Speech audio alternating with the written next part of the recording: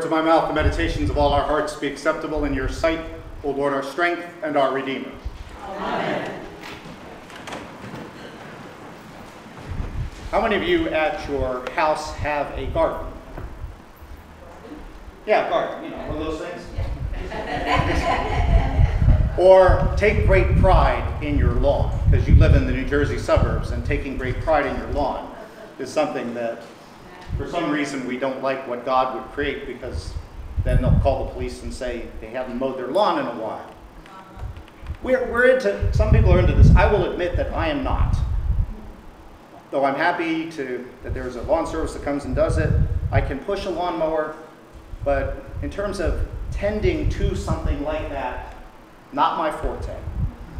Last night I even didn't know what the machine is called that you can shoot the fertilizer out of. I called it a scatterer, and I was told, no, that's called a spreader. And I said, there's your proof that I have no idea what I'm talking about. But I love the image that Jesus offers this morning of the farmer just scattering. Picturing just walking around, throwing seed wherever. Has no idea where it's going to land. Didn't say, okay, I've got to dig some kind of a hole, plop the seed in there, cover it with the right amount of dirt, water it constantly, all the things that you folks who do gardening know, and people like me admire. But that aspect of things start to happen just because God has chosen to scatter. The kingdom of God, of course, is all over the place because God is all over the place and is scattering his seed daily. Not just once, but all the time, so that his kingdom could start to break out. I don't know if Jesus would say the kingdom of God is like a New Jersey suburb where people fertilize their lawns and tend to their little plot. But the thing with the agricultural imagery that Jesus often uses, because that's his culture, is a reminder that God is the beginner of God's kingdom. God's the one that does the scattering. But he needs people to tend to that kingdom, to keep their eyes open for the growth. Because the kingdom of God rarely just comes and says, hello, here I am. It often starts at a very small place. And if we're not attentive to it, we may miss the very parts of the kingdom breaking forth among us. And yet, when the time is right, Jesus is calling us to come alongside and be part of bringing out the gifts of the kingdom. But if we're not paying attention, not giving it the same details that we might to our own lawns, we may miss those opportunities. Jesus also said that the kingdom of God compared it to a mustard seed. How many of you have ever seen a mustard seed? Very itty-bitty thing. I've actually seen one. I think if I weren't looking for it, I would miss it. What I have never seen, and maybe I'll have to go Google search this, is what a mustard shrub looks like. Anybody seen a mustard shrub? No, but the image makes it look really big. I have a feeling I'm going to be disappointed when I see a picture of it. But maybe not.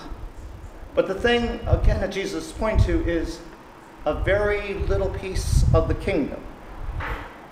Given its time, given patience for it to develop fully, can become an amazing thing.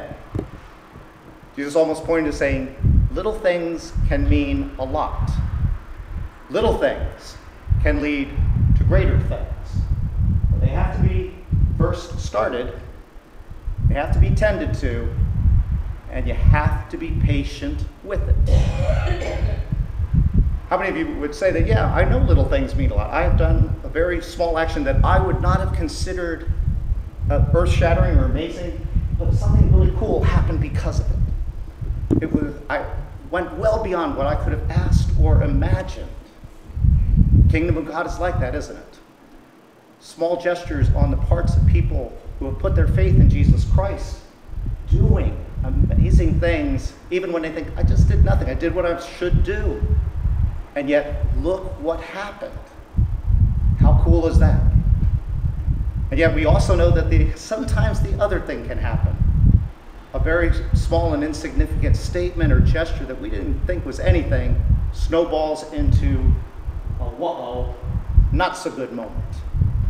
We're like, wow, Yeah, little things can mean a lot, hopefully in positive ways mostly. But occasionally, little things can turn into something ugly if we're not careful about it, if we're not patient with it, if we don't say, you know, that may not have been the best idea I ever had. As I said, the kingdom of God is still happening. God didn't just do it thousands of years ago. Each day, a new part of the kingdom breaks forth. We're not called to take care of every single acre of the kingdom of God, but we are called as disciples of Jesus Christ to tend to the piece of the kingdom that we've been given dominion over. When we tend that our piece of the kingdom, and if everybody would do the same, the kingdom can be a beautiful thing. It's the inattention to the things that God wants us to pay attention to that starts to make the world slightly uglier. When those of us who claim that faith are saying, I'm going to tend to the piece of the kingdom in front of me, and if St. Luke says, we're going to tend to the piece of the kingdom to which we find ourselves in, good things can happen, and perhaps others will say, that's what we should be doing. Looking at our piece of the kingdom as part of a greater fabric. And when all of it is attended to, what a beautiful fabric the creation of God and his kingdom can be. Again, sometimes in our fast-paced culture and our need for instant gratification, we can get frustrated when God's time doesn't line up with our time.